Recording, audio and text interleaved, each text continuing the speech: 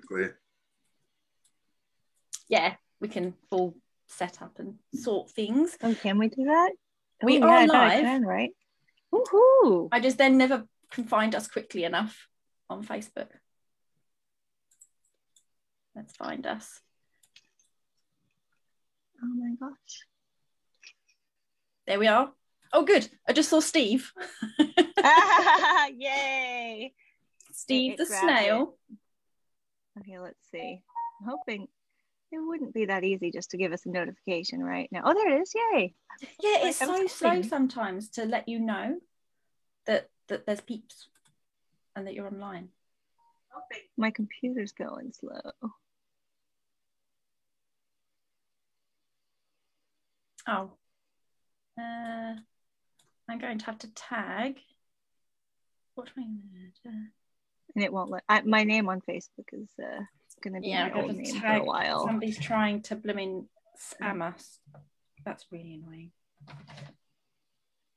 Might let us why can't I share this to my page? Maybe I gotta do it the manual way. It's being funny. Facebook is being a funny thing. Typical. Typical. I came away and it was like 2 people. I've come back and it's 29. Hello, 29 lovely people. So that was nice and quick. 35. Yay. So we're just doing our normal thing of letting it fill up and obviously sharing to different places. Si, you're in the comment section. Can you do me a favour? Somebody is being naughty and trying to link this event as if it's not accessible. Does that make sense? Like they're click here to go to this event when they don't need to. Does that make sense?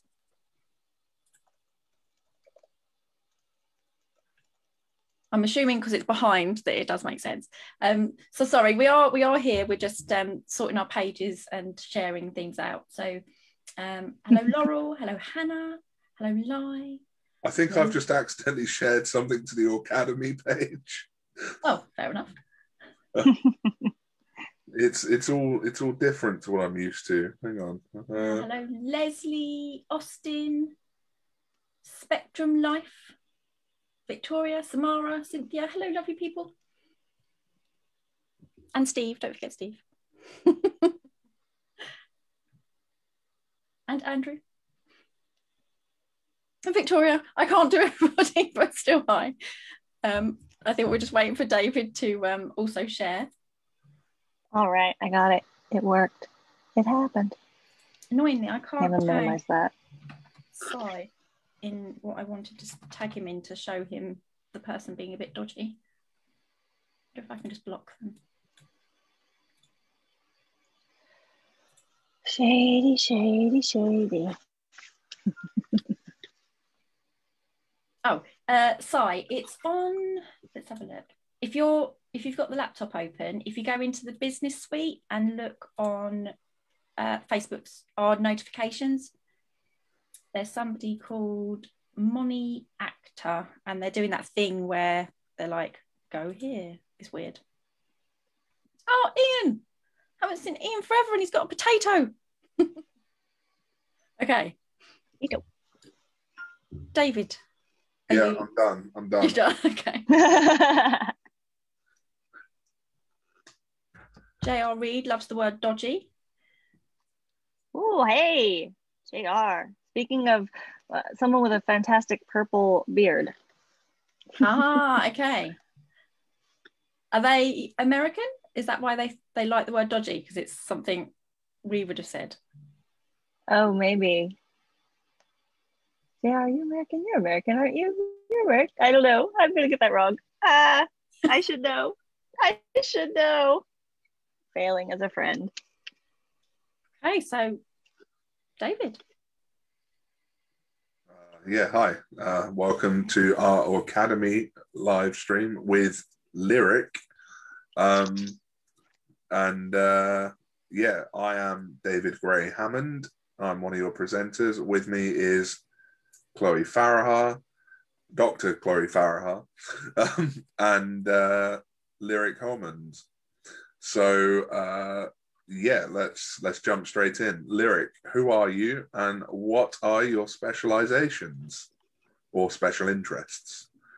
Yeah, So Lyric, yes, I'm a multiply neurodivergent adult, and by multiply neurodivergent, I mean I am autistic and I also have ADHD, but I didn't find out I was neurodivergent until I was 29. So that's a really big impact on my life. And I am someone who started into the workplace early. So work has actually kind of been one of my early passions and interests. And so in that, it's led me to, one of my early jobs, other than after working in the family business, which got me a really good start in life, was a roller skating car hop, which was really fun. And not a lot of responsibility, but so fun. And then I ended up working up from there to managing fast food. And then I worked in retail for a while. I worked in computer materials management. I worked in corporate and business consulting. And now I own my own consulting and training company. So my passion has really been around educating workplaces about their organizational culture, and specifically a lot of things that they wouldn't think of that are unintentionally causing harm to neurodivergent populations within their workplaces and helping them fix those systems. But a lot of it, because the first step is education, revolves around education. Excellent. And you sort of touched on this, but when did you discover you were autistic? Yeah, so I discovered I was autistic when I was 29, and that's because I had been actually going through workplace burnout and I was making myself really sick, that square peg round hole situation where if you're neurodivergent, but you don't know you're neurodivergent, you hold yourself to neurotypical standards and you think you are an inferior neurotypical person often. And so that was the case with myself personally. And so I was pushing myself really hard, a square peg round hole, damaging the peg, destroying the peg, so as to speak. And learning that I was neurodivergent at 29 was just that shift that helped me get my life back on track. And then I only recently got that ADHD diagnosis actually earlier this year at the age of 33. So like 4.5 years later, and I'm still like processing what that means to me. But that's been suggested to me many times in my life since I was a very young person. And once other people that are ADHD started to suggest it to me, I was like, okay, I'm going to listen, because if a bunch of autistic people started to suggest I was autistic, I would listen to them, so, and I decided to investigate that further. So it's just interesting to see. And, since my space in the community, how many people my age and especially older are finding out late in life that they are neurodivergent, because when we were younger, there's a lot of reasons a lot of us may have been diagnosed, especially in the older we get. Okay, right. Well, I think you have a presentation for us, don't you? I do, yeah. I'm really excited to see this. So, and I'm sure Chloe is as well. So I think what we're going to do is Chloe and I are going to mute ourselves and turn off our cameras, and then you can share your presentation with us. Just to check, Chloe, you have enabled screen sharing, haven't you? I have, yeah. And yeah. I'm going to sit here and make some notes if there's any questions that I've got. But obviously, people in the comment section, if while you're listening, you've got any questions or comments that you would like us to direct to Lyric, because Lyric can't actually see the comments. If you can just put like 3 asterisks and then Lyric's name. So I'll just show you what I mean in the comment section. And then David and I can grab those and ask them and or pin them. And so I'll make some notes as we're going along. Lovely. Good. I've also made a note to come back to roller skating. To talk okay. Yeah, skating. Sure. Yeah, sure. That's a long time, Hobby. Let me get this screen share going then. I'm just gonna mute myself and turn off my camera. Awesome. Thank you. I'm just gonna stay so that Lyric knows that the presentation's sharing okay. Okay, perfect. You fantastic humans. I appreciate you so much. I haven't got let me get into the correct mode for us. All right. It should go there. You see it now? It's a black screen at the moment. Oh, hang on, let's see. If it's not, hang on. Hang on. I may have to walk up and do something. Hang on. Did it fix by any chance? Is it still a black screen? Still black screen, sadly. Okay, hang on. hopefully try most this another people, way.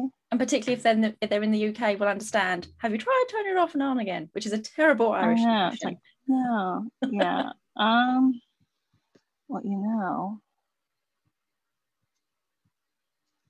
I don't know. What's annoying is my screen controls went to the TV that's really far away and I can't see that far. So hang on, let me, oh, actually I can unplug this. We're gonna walk over there so I can see. A good thing about the wireless headphones, right? Okay. Thank you so much, humans, for your patience.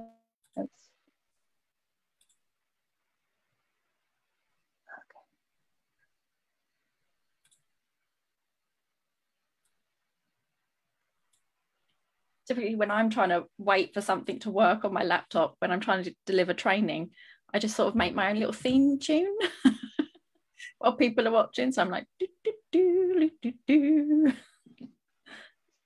Well, it's really funny that it's not.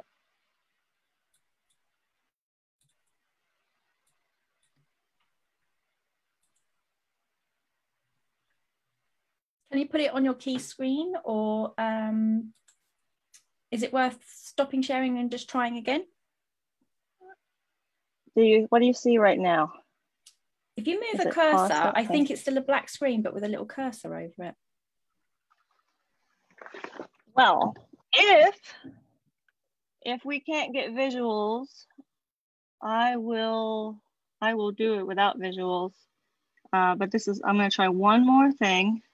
And if this doesn't work, there's some kind of technology thing going on that I've never experienced before, and we're gonna just do it without the visuals. What do you see right now? Still black screen and can't Other see than me. you. Your camera's, oh, there's you. Well, okay. I turned me off, okay, because that was us, I was walking around. Okay, well, we're gonna scrap the visuals, and it'll be my face. Is that okay? Absolutely. Can we stand seeing my face for a while, humans? Okay, all right. Oh, sorry, do you want to stop sharing so it makes you bigger? Oh yeah, actually, no, good idea. Oh, and it went back up there. Okay. You get to walk around with me. I really get that far. It's doing some funny thing, and I appreciate everyone's patience. You gotta love technology, especially when it doesn't do what you want it to do, right? Okay. Alrighty, we're here, and I am so grateful for all of your patience. My name is Lyric. As I mentioned earlier, I'm a late diagnosed multiply neurodivergent adult, meaning I am diagnosed autistic and ADHD, and autism is a lifelong difference. And even though I didn't know I was autistic, hang on, TV's doing something. All right,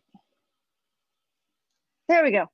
All righty, hang on, it's just switching around. Okay, so, all right. So even though I didn't know I was autistic, all of my life and the moments in it have been influenced by that experience. And my presentation and the ways in which I cope and interact in the world are going to change and evolve as they do with every autistic person. But I'm always going to be autistic.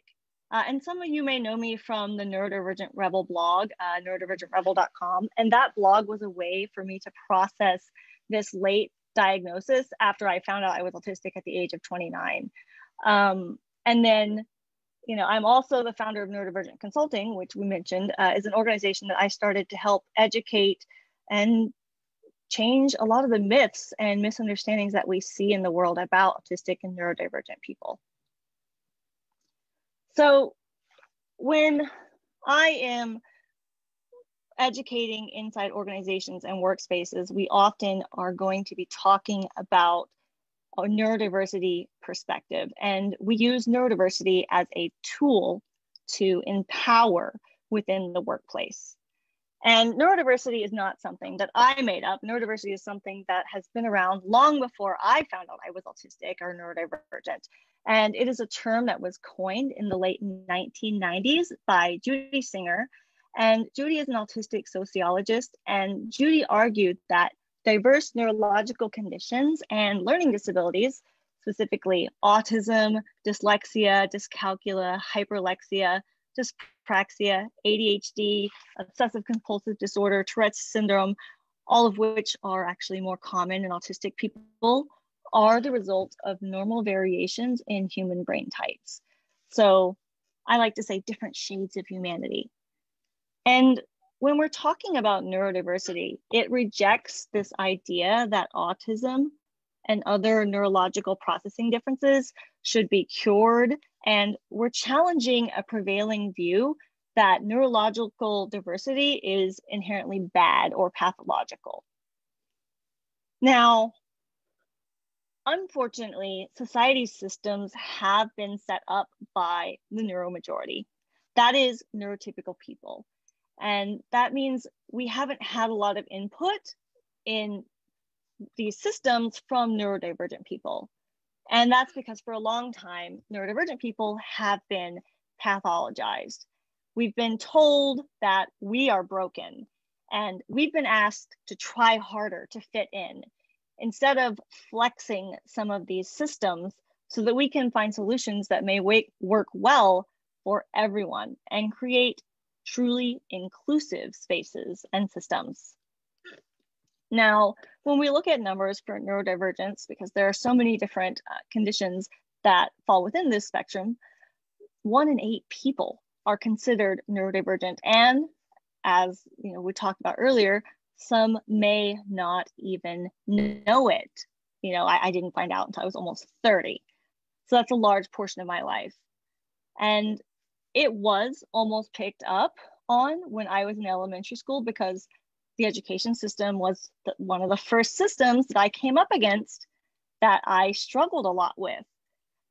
And when it was suggested by the school that I might have a learning disability, my guardians declined having me tested, because the way the school had approached them was that there might be something wrong with that kid.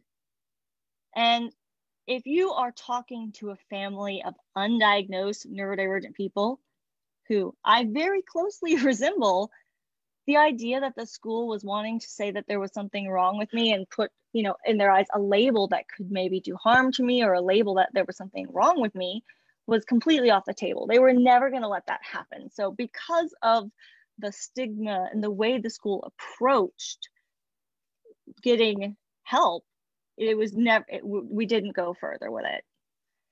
And I then entered the workforce in my teens, as I mentioned briefly, working first in the family business. And then I moved on to work in fast food and eventually corporate, before getting into HR, operations, and now business consulting. And most of my professional career was spent not knowing that I was neurodivergent, because these differences in the way our minds work are actually invisible. And that meant I wasn't properly accommodated in most of the workspaces I was entering. And back then, I wouldn't have even known what to ask for, because I didn't truly understand how much my needs varied from the needs of people around me. And this is one of the main reasons I began my work with organizations, asking them to change things based on how they recruit, how they write policies, and design physical spaces. And this is so that we can create workspaces that work, regardless if someone is disclosing their neurodivergence or not. And the truth is, as I said earlier, there's a lot of people my age and older who may be neurodivergent and not even know it. And so I've personally met people who are discovering that they are neurodivergent in their 40s, 50s, 60s, 70s, and beyond. So neurodivergent people are already in the workplace right now. And with the status of 1 in 8 people, if you've got at least 8 employees in your workplace, you've got neurodivergent people in your workforce. And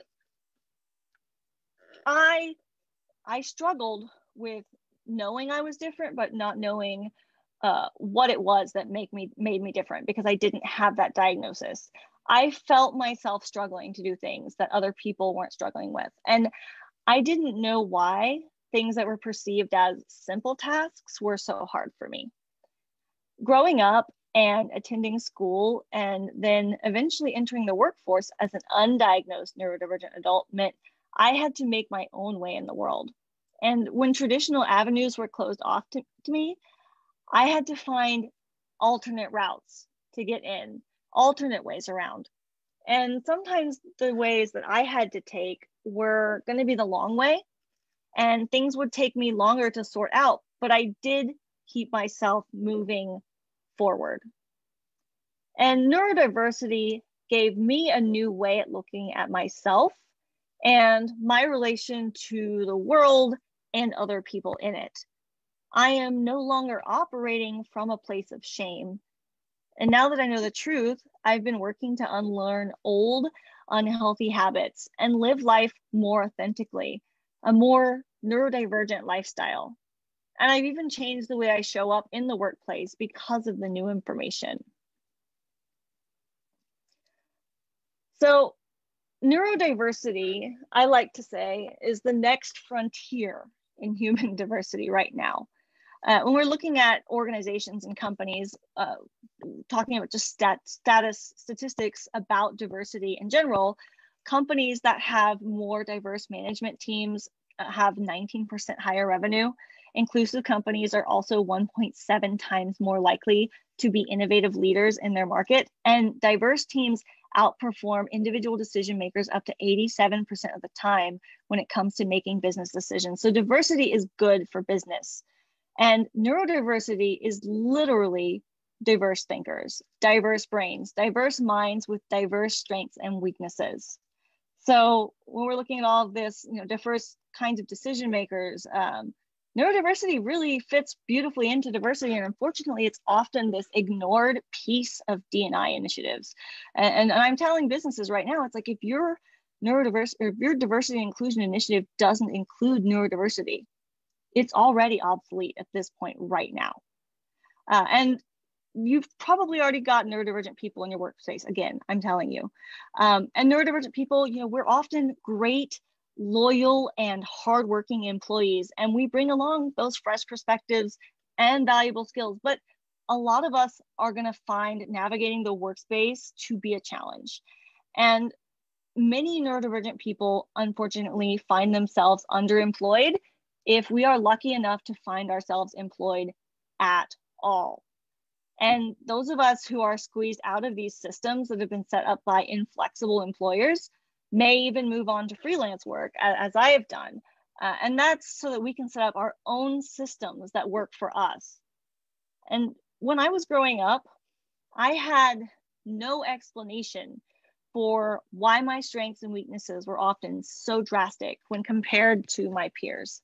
And I had nothing to disclose, no help either. And moving into the workplace, I was still undiscovered. It is important for people with neurological differences or any disability to be able to speak up and not be ashamed when asking for help. Not knowing or that my brain worked differently meant I wasn't asking for help back then. And unfortunately, I've also worked in these office cultures where being able to take abuse was thought of as a good thing, and it was championed. They would see who could work the most hours without rest, week after week, back to back, and people were praised for being willing to neglect their families and their self-care. And the other thing in this kind of a culture that was valued was having this ability to hide or overcome all of your weaknesses. And for a while, I just thought this is what people did to be successful in business. And I tried so hard to keep that pace, hiding my struggles and weaknesses behind a false wall of strength. And what I know now that I didn't know then is that strengths and weaknesses are not inherently good or bad. They are simply part of the human experience. Everybody has strengths, everybody has weaknesses, and everybody's strengths and weaknesses are different. And this is something I have had to learn, and it's actually part of neurodiversity that drew me in the most. As humans, our strengths and weaknesses are different, and it doesn't matter, for example, if I'm bad at proofreading or some other random skill that most people are good at, because these skills are common enough amongst humanity that somebody else has those skills. Diversity is beautiful.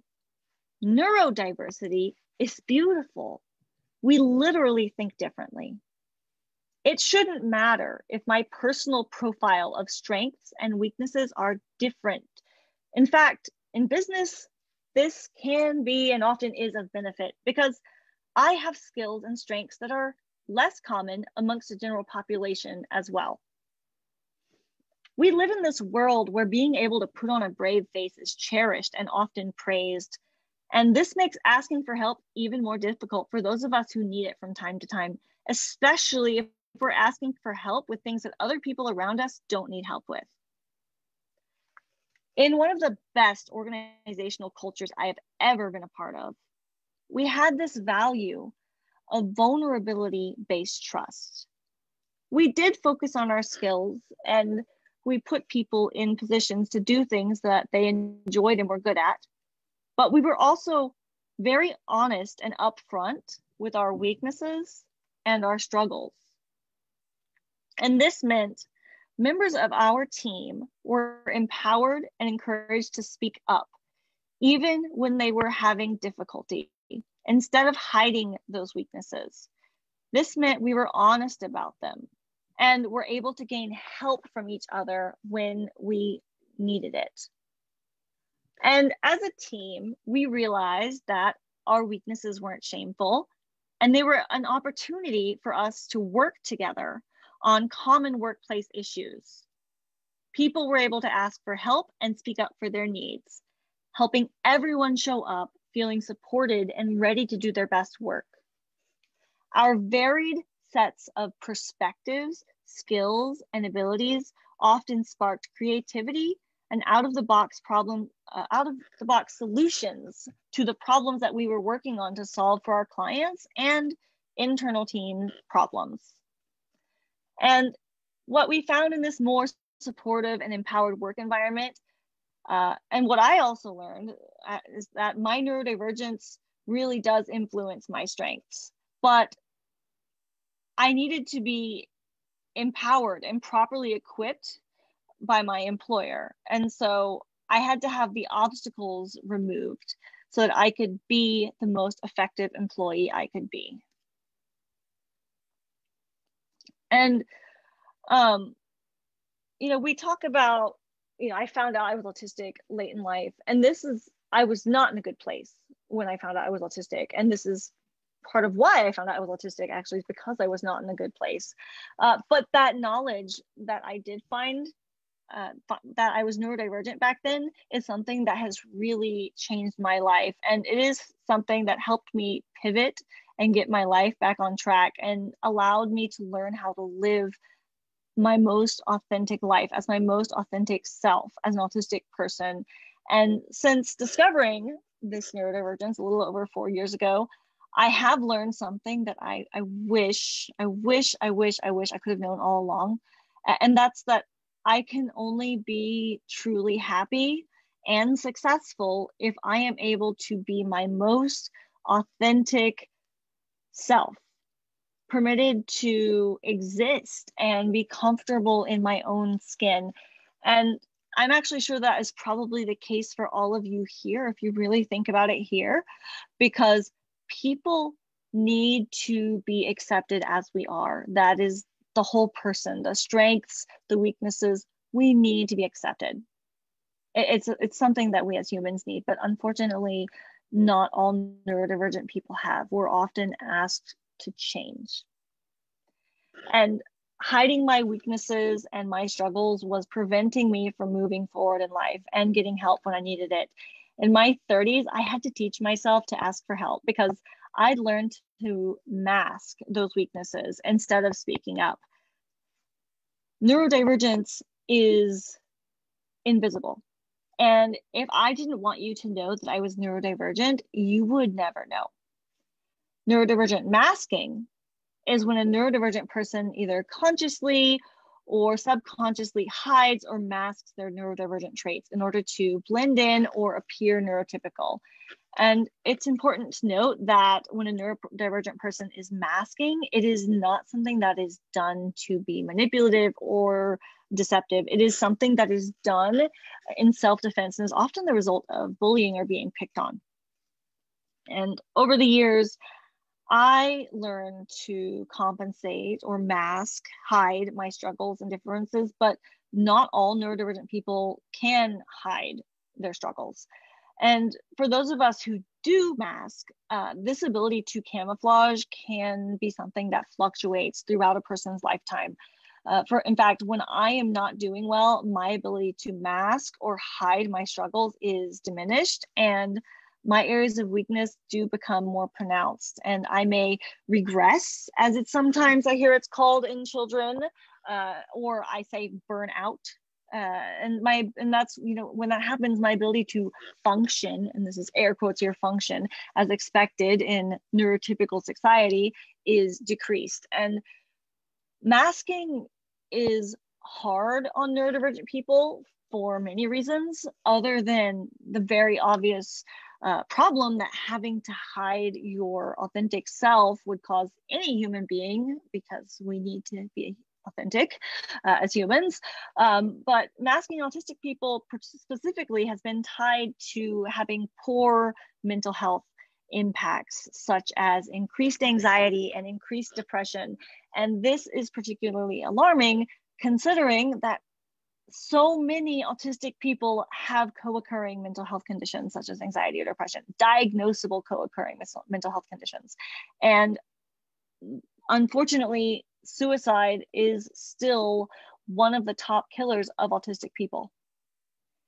And we're masking and we're burning ourselves out. And some autistic people, we have this talent for pushing ourselves past where we should push ourselves, because we've been holding ourselves to those neurotypical standards. And I speak from experience here as one of those autistic people, having repeatedly experienced autistic burnout in my life. And autistic burnout, if this is a new term to you, is defined, and this is not my definition, as the intense physical, mental, or emotional exhaustion that is often accompanied by a loss of skills that some autistic people experience.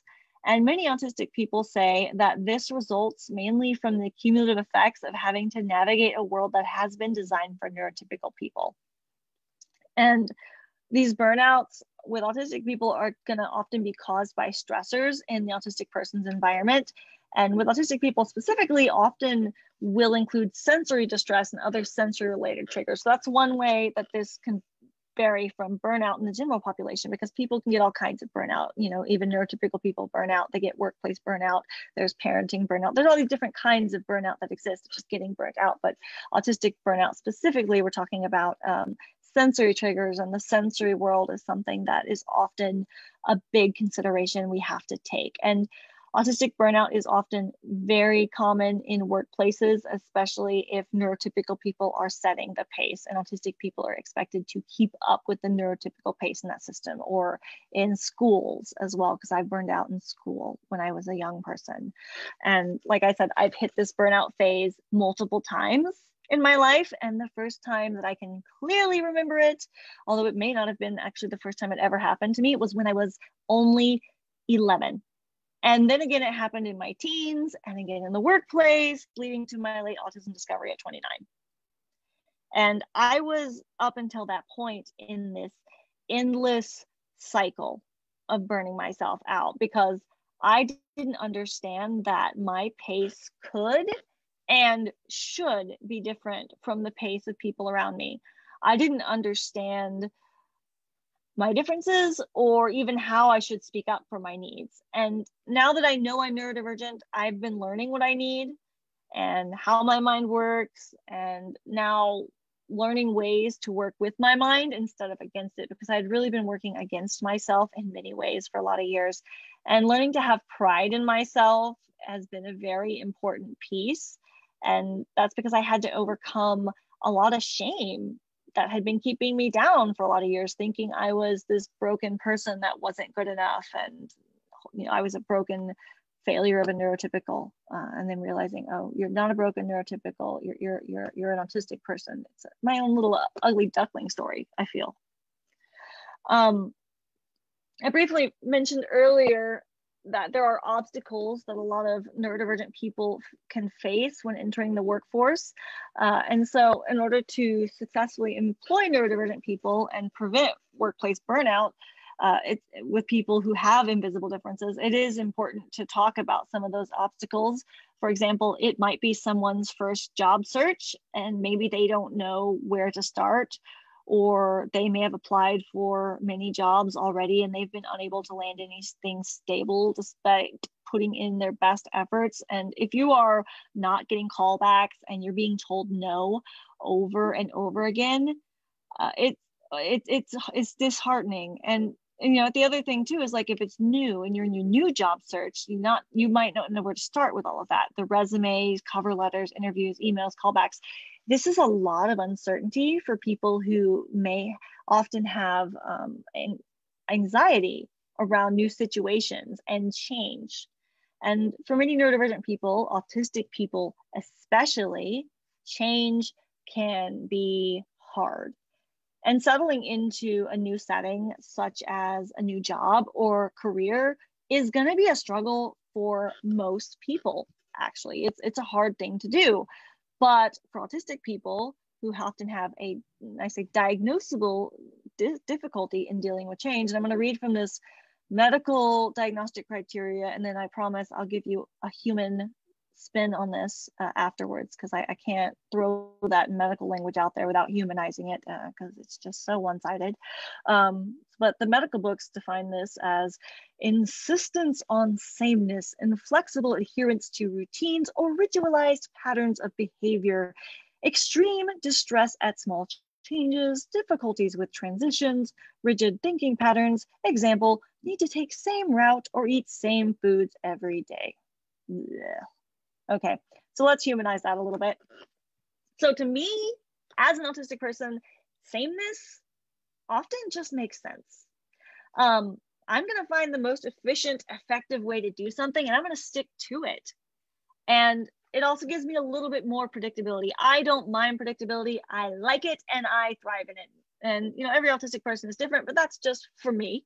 And I like to do things the logical way of doing things. And then in addition to it just being a logical way of doing things, having that sameness for me is a way that I often can create calmness in my world. You think, as autistic people, we are in this neurotypical world, and it's been set up by neurotypicals, and it's often very chaotic and very stressful. And so we need some calm in all of that.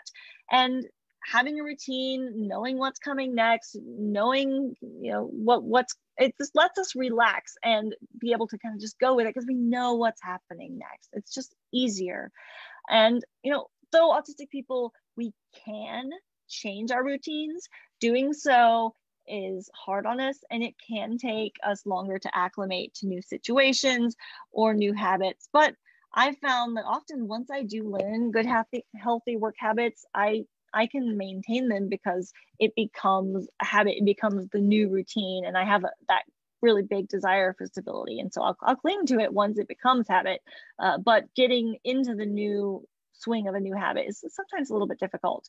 But even that, you know, starting a new job is still one of the most stressful things that ever happens in my life. And I am speaking as an experienced employee with many different jobs under my belt, from car hop to VP of marketing and organizational change agent. Excuse me, it's a lot to spit out.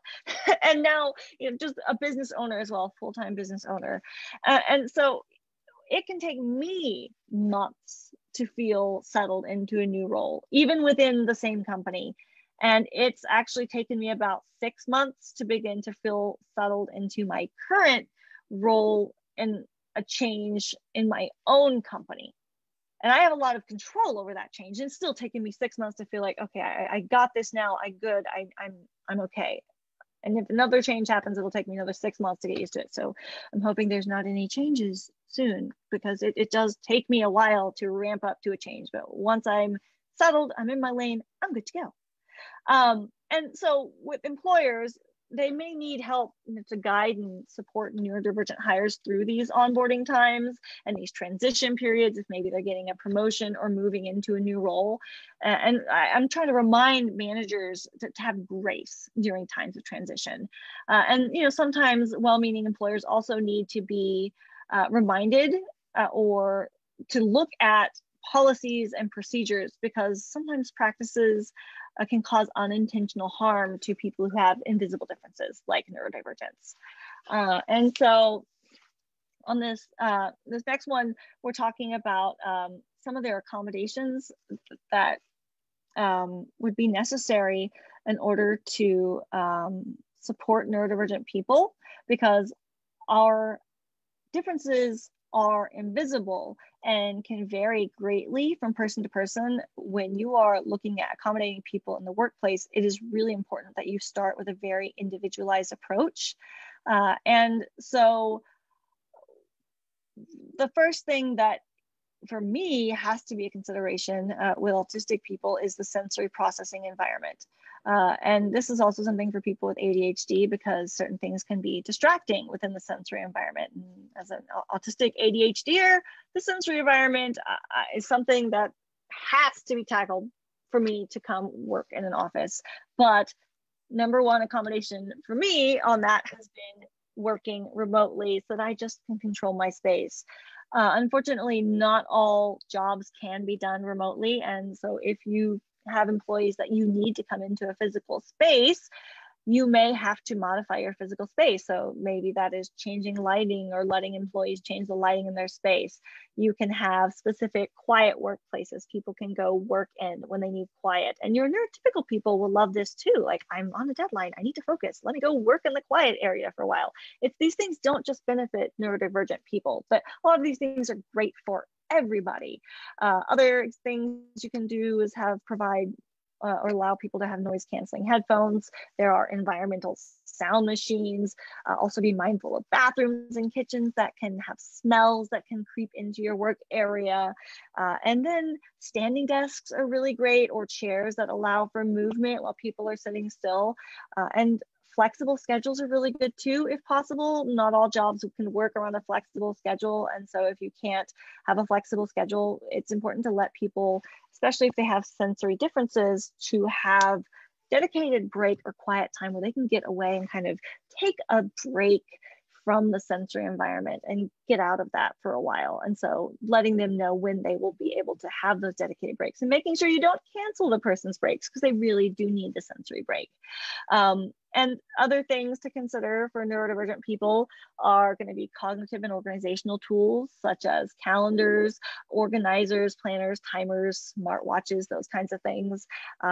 And I'm one of those neurodivergent people who struggle with time management and executive functioning, autism, ADHD, and the visual. I use my visual schedule. I need it, and I really use my reminders, and they keep me on track. And even your employees, like I said, who are not neurodivergent, can use these things and benefit from them. So it's great to just provide them to everyone in your workplace if they would like to use them, and make sure it's standard practice. It's not shame. Anyone can use these tools.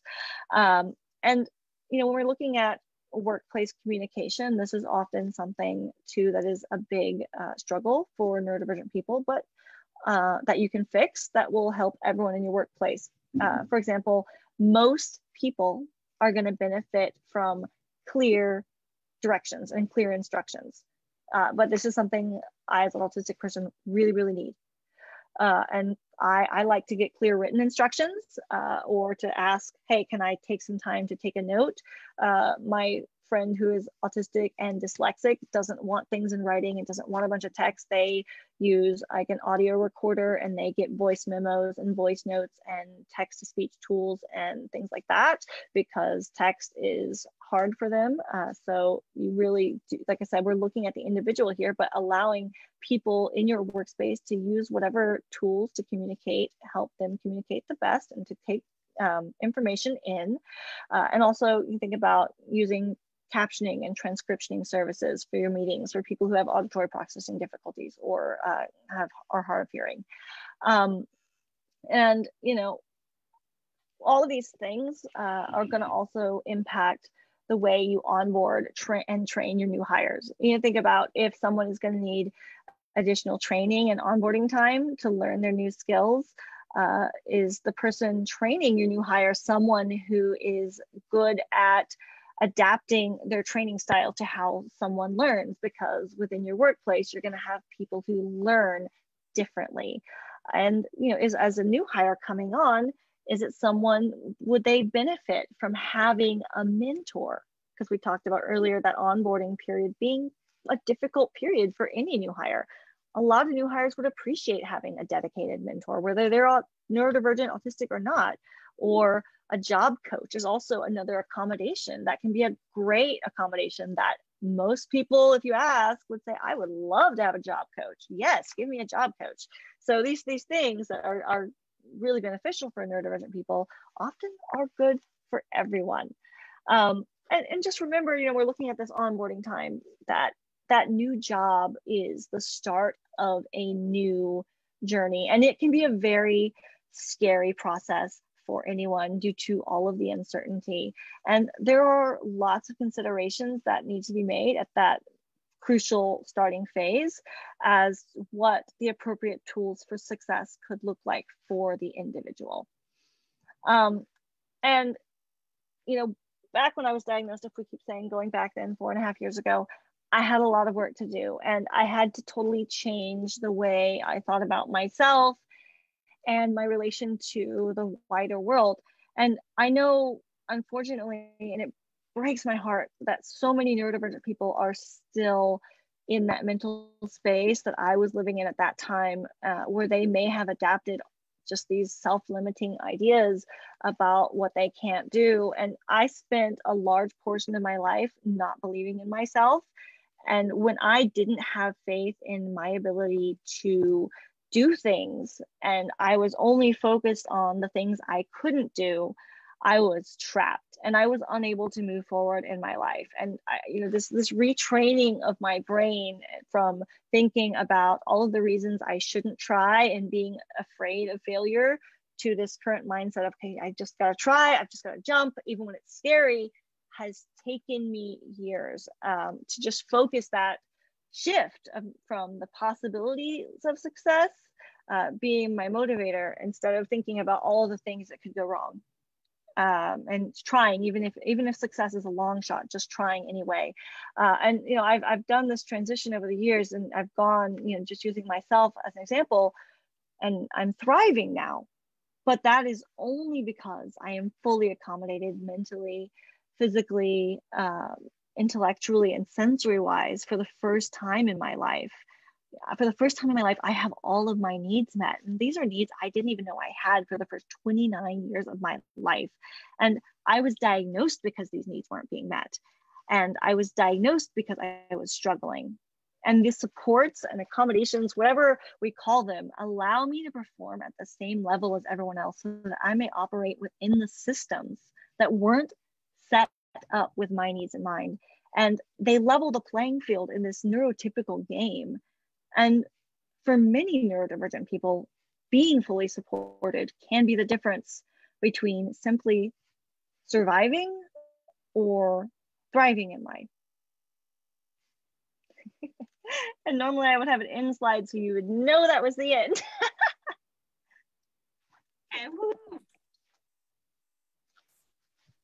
So I'll just come back instead. It's a lot on my face.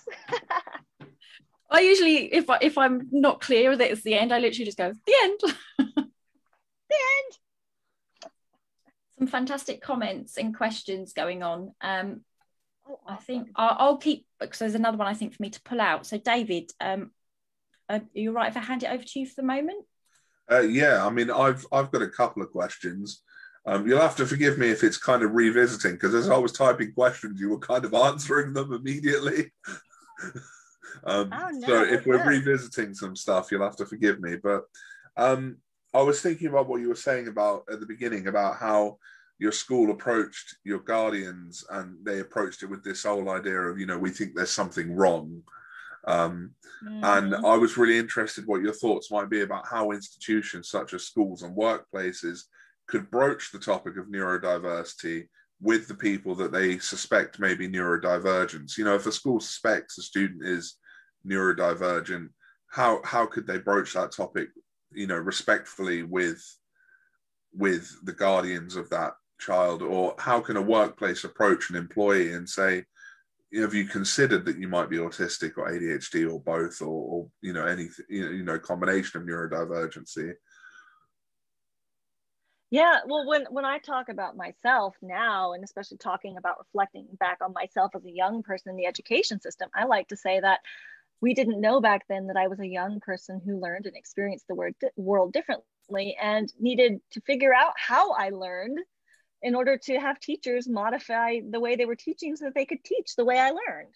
Because the way they were teaching in the classroom was set up to people that they assumed at the time was the majority. But really, I think the other thing that we need to do with this is similar, you know, and I'm not an expert in children, so I want to just disclose that, but similar to in workplace systems, working with adults, where these things are standardized, where they need to look at every child to see how they learn, not just the ones they think are neurodivergent, because this neurodivergence is invisible. You don't know how a child learns unless you look at that and evaluate that. So why aren't we looking at every kid when they're entering school to find out how they best can learn and find out how they can show up and do their best work at school, and teaching them all the way they learn? And why are we waiting to figure this out when they're struggling? Because it's only usually picked up when we are struggling. We're like, oh, this kid is struggling, let's look at the kid. And then it's like, when we're doing it that way, we're saying this kid is struggling, and it's this kid is a problem, this kid isn't fitting into the system.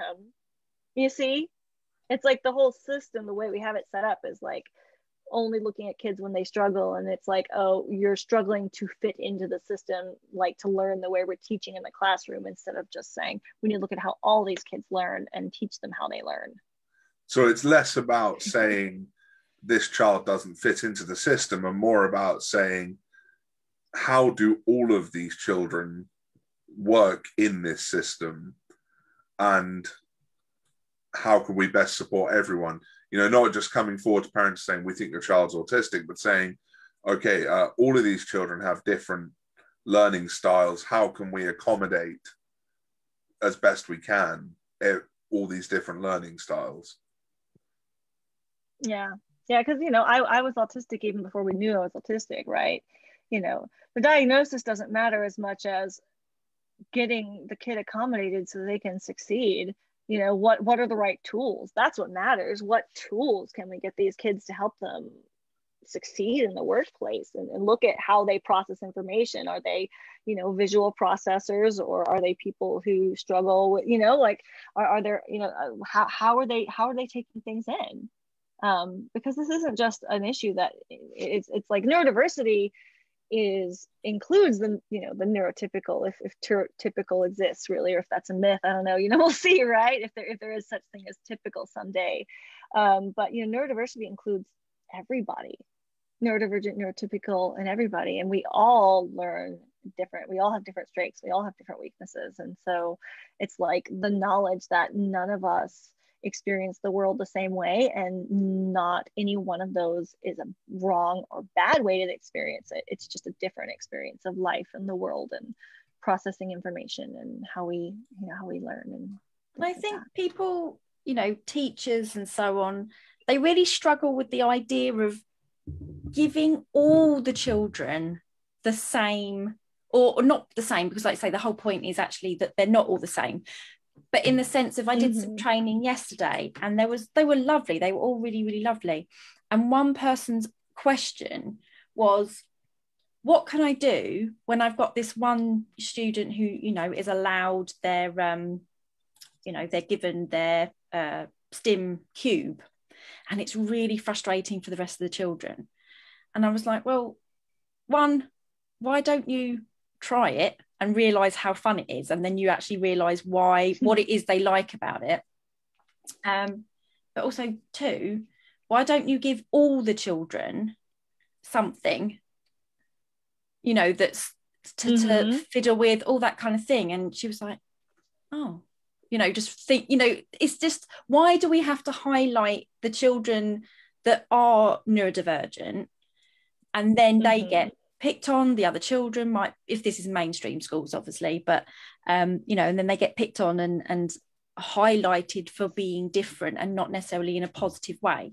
Why not do it across the board? Yeah. And that's what I think real neuro systems that take neurodiversity into account, like truly neurodiverse friendly systems, are just going to be inclusive. Because we're looking at right now, if I look at the way systems are set up often, especially in workplaces, and this is what I'm trying to change, but it was a first step, so it's better than nothing, I guess. But we have separate systems. It's segregated. We're segregated. We have to go through separate employment pipelines and separate, like separate classrooms and, separate systems. It's like, I want to be included. I don't want to be separated and segregated out and pushed off to the side to go through a different system. I want to go through the same doors that everybody else is going through. I don't want to have to be separate. That's not inclusion. That's segregation. I think I said this, I think it was on a session I did with Bobby Ellman. It was for Bobby, and I think that's where I was talking about how sad it is, though, if we do that, if we do remove all the beautiful neurodivergent and disabled children, for instance, and adults. If we do have them separate, they go to separate schools and things, instead of actually making it possible for them to be encouraged and embraced in I don't want to call it a mainstream setting, but a setting where they're all those children are there, because you're also taking away those opportunities for the non-disabled children to meet and understand difference and meet just beautiful other human beings. It's just a very bizarre, you're just creating peddling out more factories for more ableist adults, really, if you don't. And this is the whole point of the social model of disability, isn't it? Is that when we adapt society to fit everyone, we reduce the way a disability impedes someone. When we, and it makes life more comfortable for everyone. Not just the marginalized communities. When society adapts to fit everyone, it makes the world better for everyone. It really does. And sorry, go ahead. Oh, I was just gonna say it really does, and that's what I say. Like a lot of the things in the workplace is like I had, when I was asking for accommodations in the workplace before, once upon a time when I was newly discovered, I asked for things, and the employer was literally like, "Well, everyone would like to have that, so it's not fair to give it to you." And it's like, but that's literally the point. If everyone would like to have what I'm asking, then maybe your system is broken, and you should fix it and give everyone what I'm asking for then, and make it available to everyone, and say we can't give you special treatment, And a lot of the things as well, they don't even have to be expensive. This is the thing that people assume that it's going to be really expensive. I'm quite aware that we had quite a number of comments, which I've pulled out of the comment section. So David, did you have any other? I had one more question. You mentioned, you broached the topic of how a lot of autistic people are either underemployed or unemployed. It's a difficult system to get into employment. I was really wondering, what advice do you have for autistic people that are struggling to find their place in the world of work? It's don't only go through the traditional avenues of submitting applications and things like that. A lot of the best jobs I've ever gotten were because I knew someone who got me in, and you like use the connection. Like, my very first job outside of the family business was a job in fast food, the roller skating car hop thing, and I already knew people who worked there, so they vouched for me and got me in. And then I've also used temp agencies before. Like, try different ways. Don't try only one way to get into a job, just because the job, just submitting an application isn't always the best. And especially submitting online applications where they don't see your face and it's just a paper, you're less human to them that way versus like going in person and like handing something over where they actually get to see you. But when you're in the interview, you know, really think about before you go in that they want to know about your values and what makes you a good employee. And for some autistic people, it can be really hard for us to brag on ourselves, but you have to get used to it. As long as they're looking for interview settings, I like work trials so much better in interviews. But you know, you've got to go prepared to say what it is that you think you can do for this business and what you bring to the table, and know, you know, why you want to work there, and, you know, really think about those things really carefully, because those are questions that they're kind of be trying to get out of you every interview you go to. So be prepared for those. And really also the other thing that's really important to know is, because we often take things really literally. So if we're looking at job posts, like descriptions online, and it says, we're looking for someone with these qualifications. Even if you don't have all of the qualifications, but you think you can do the job and maybe you're only missing like one or two of those qualifications, or you just, you know, you can do this job, apply anyway. Even if you don't meet all of the qualifications, still apply, because I've gotten jobs I was underqualified for because I said, look, you want me to know this, this, and this. I don't know it yet, but I promise you, if you give me 3 months or 6 weeks, I will learn this skill and I'll have it. And so then it's like, oh, okay, well, we put this in your contract then. It's like, okay, you didn't have the skill that we wanted, but we're giving you this much ramp up time to get up to speed to where you wanted. So there are options that employers aren't necessarily going to disclose up front that are out there. And with the employee, the process where you're going through interviews, I hate that it's like this, and I'm begging employers to change, but the way it is kind of the interviewer against the interviewee, and they're trying to get information out of you, and it's horrible. I wish it should be, I try to think of it when I go into an interview for a job, that I am interviewing the employer as much as they are interviewing me, because I want to know about if they're going to be a company that's going to treat me right and they're going to respect me. If they have a problem with queer people or they aren't neurodiversity friendly, that's going to be an issue. It's not going to work for me. I'm not going to be able to be there. So like, I need to know if it's a good enough space for me. If they're going to be willing to accommodate me, I don't want to work there if they're not. Legally it says they have to, but it's really hard to push that right now because our differences are invisible. So it's easy for people to dismiss them. That's going to get harder as I think employees and businesses are going to start to get sued for not accommodating people with invisible differences, and they're going to have to get in line. It's inevitable. I'm starting to see a few cases that have come up in America here. So, you know, it's only a matter of time before this becomes like urgent issue, or HR people are like, oh no, it's too late. And this is the frustrating, you know, we've got to look at it. This is the frustrating thing as well, is so in my school of psychology at the university, you know, there's quite a number of researchers who look at organizational psychology and hiring, how good hiring is.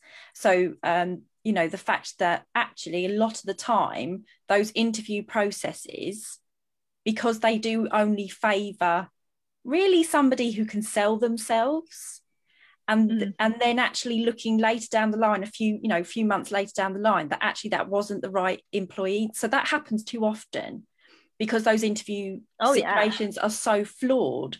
And so I've got colleagues who their research is based around people not hiring the right people, kind of thing, you know. So and then like you said about us not being able to sell ourselves, I can't do that. It's awful. It's just not something I can do. I'd rather just say, look, it's on my CV. That's my selling myself. Can we now just talk about how I actually do the job? And I think potentially it kind of all links into a question and a comment that I've got. One question sort of from one of the learners, and then a comment that I made as well. So the person, Victoria, asked, Lyric, I didn't know I was autistic when I burnt out from the workplace 3 years ago. I haven't been able to return to the workplace. My real friends, they put in quotation marks, tell me I work very hard as I've been in school for my passion as a musician, but I tend to think of myself as unemployed and not capable of work. I feel like being an artist is the only line of work I can channel my true authenticity into as an autistic person, but I don't know where to go for help with self-employment. Do you have advice for late diagnosed autistic freelancers?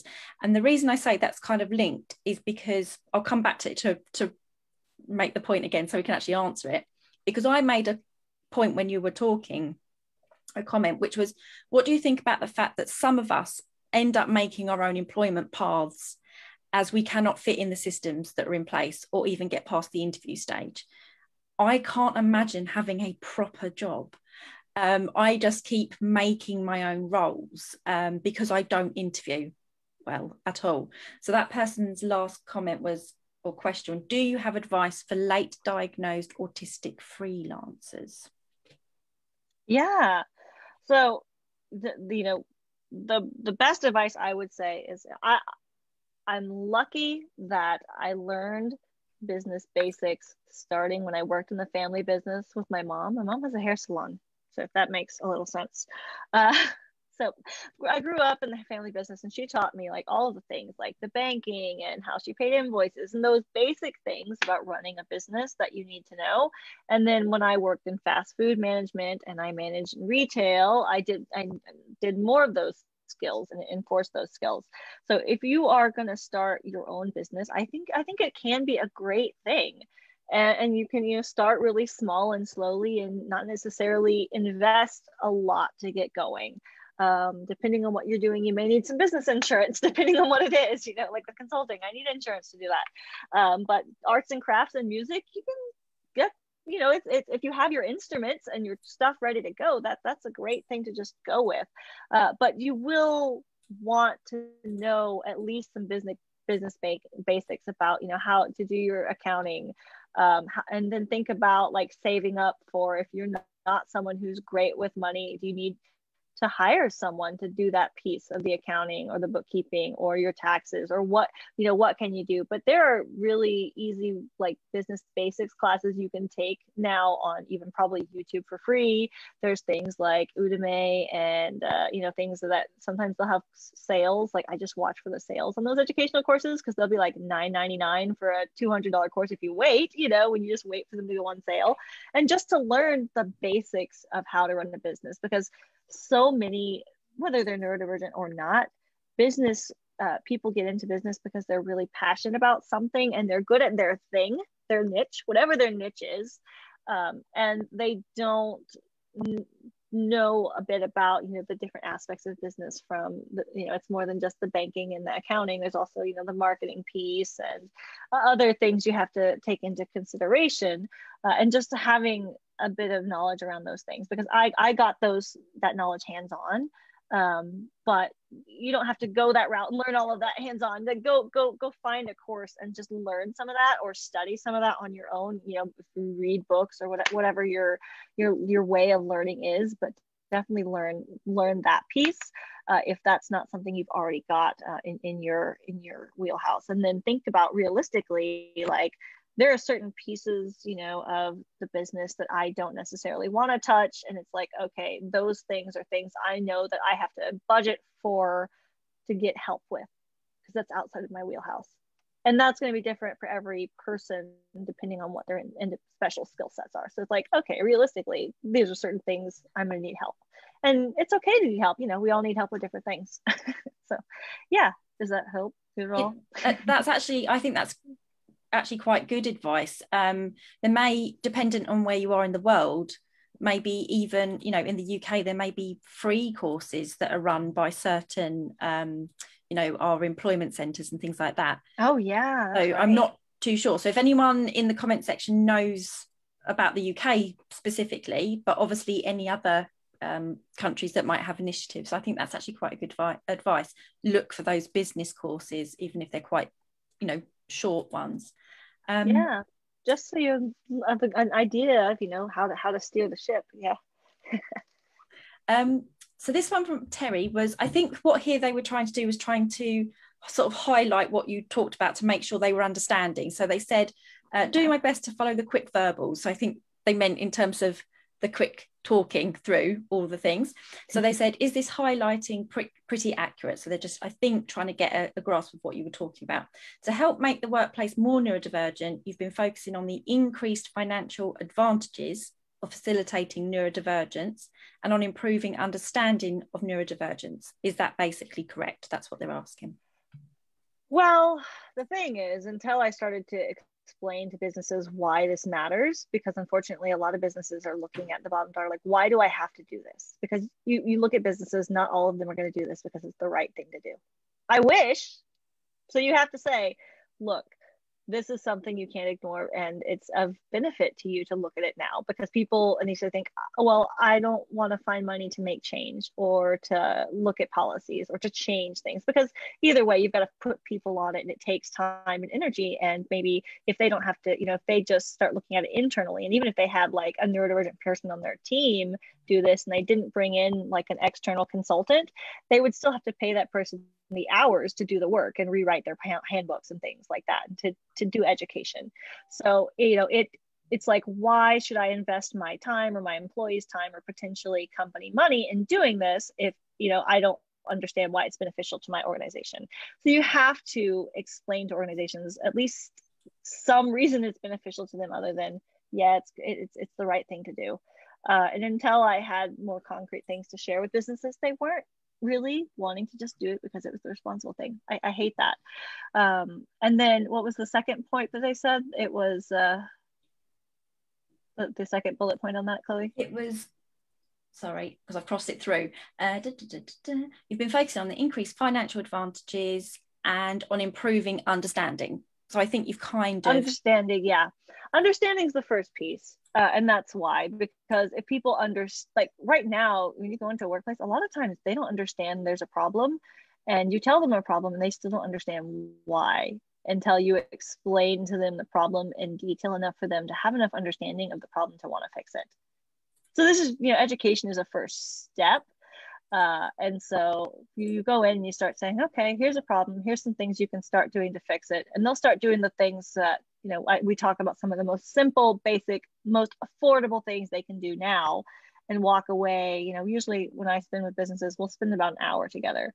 And it's a bit longer than, this format today. And then we'll have some time to talk after as well. And it's like an hour's worth of actionable things they can go start doing right away that aren't going to cost them a lot more money necessarily to fix. And then, later, if they wanted to come look at actually rewriting their handbook and their policies and, changing, certain things in their organization, we could move on to that step as well if they need help with that too. But education is just such a first piece, because otherwise, unless people think, oh, wow, okay, I see how this is actually harmful. You can't just say, oh, this is harmful, you need to fix it. And they go, I don't understand. No, everything's fine. Our company works fine. We don't need to change. It's working like a well-oiled machine. Why should we change it?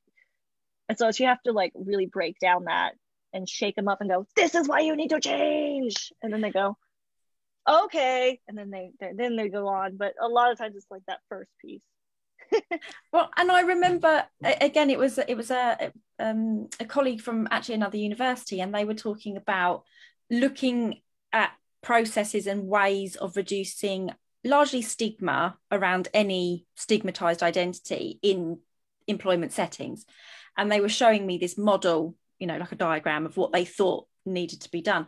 And I said, sadly, you've missed out a really key point, which is, how does it benefit the employer? We would want them to be humane and human, but sadly, it does have to be at this point in time for most employers.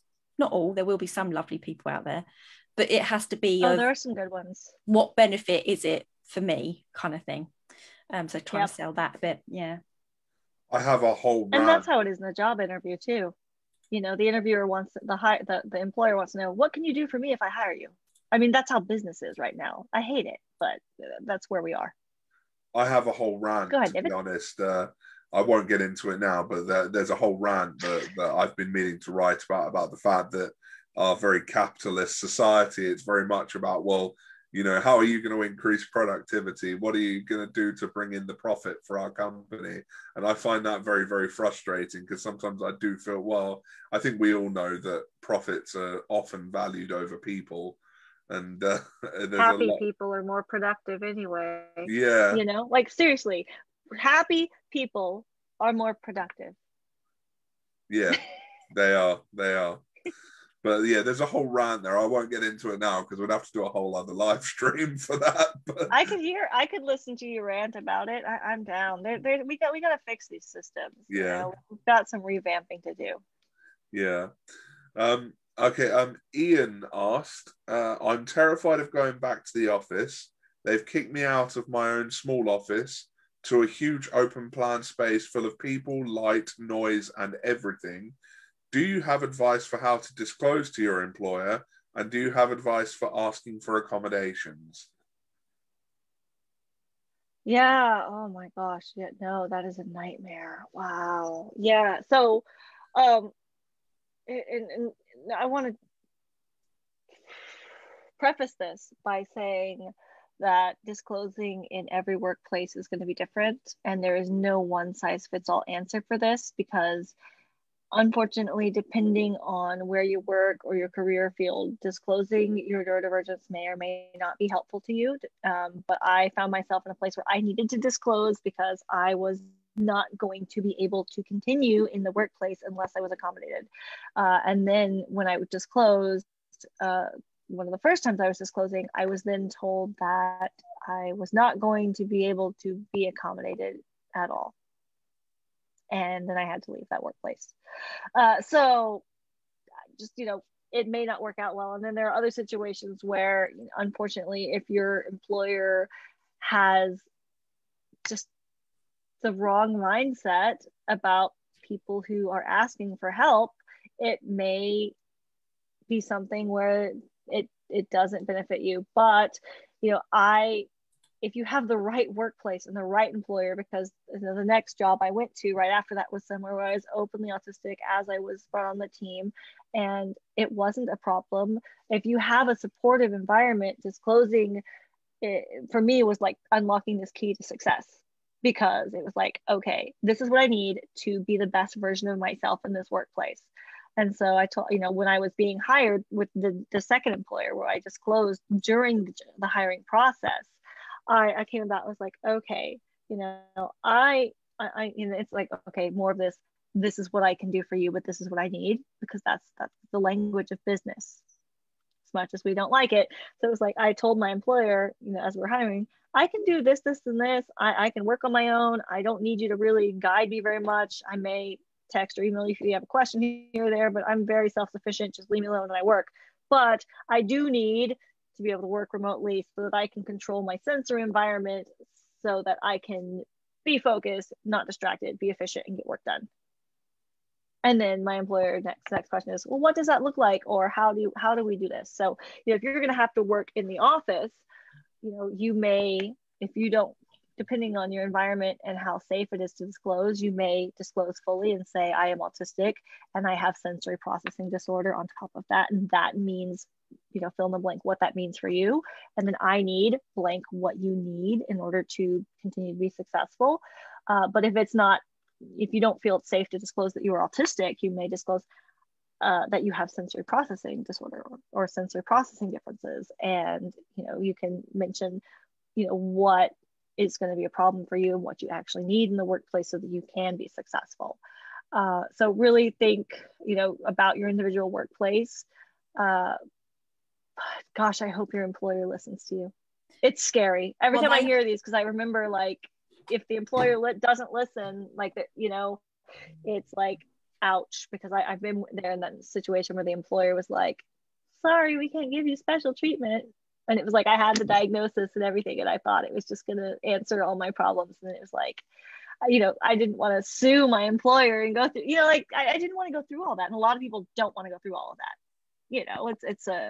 It's a nightmare. It was easier to move on and find another job, They've actually, and I could have done that job in my sleep. It was an easy job.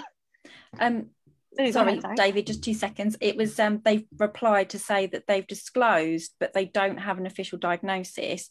I'm pretty sure, because I know this person, they're in the UK, and they said that they won't accommodate until they have a diagnosis. I did note that somebody earlier replied to that saying that they thought in the UK that it was required by law for even a suspected disability. So I'm not sure whether they're actually, so Ian, I'm not sure if they're actually legally allowed to demand an official diagnosis. As I understood it, asking for proof of diagnosis was some form of disability discrimination. That's my understanding of it. But I'm not an expert on this, so. Well, yeah. It kind of, that does, because we're talking about the legality now, it kind of links into 2 more comments. David, was I interrupting you? Were you going to? I was just going to say that, Lyric hit the nail on the head when they said that, it's scary, because I know that in the UK especially, like whenever I've done a job application form, you get to the bit where they ask you to, if you want to disclose any disabilities and, and how can we make the workspace more accessible? They give you like 2 lines. And it just immediately becomes obvious that this is not something they're too worried about, because they've given you the space for about 2 lines on an A4 sheet to do it. And especially if you're autistic and you need accommodations, you need more than 2 lines to talk about what your differences are, why you need accommodating, how you can be accommodated. It needs a conversation. It needs more than just 2 lines of writing. And I think that can make it more scary for staff to ask for accommodations, because you've got to start with an attitude of, we have time for this, and I think when you get an application form that provides you with 2 lines to talk about it, it gives you the complete opposite impression. I don't think it shows you're an afterthought. And those employers, I don't think they really think it through, because they must realise, maybe they don't, that so many of us as disabled people, we don't get good job opportunities, if at all. So if they were to actually give us that good working environment, they would get such a good level of, employee.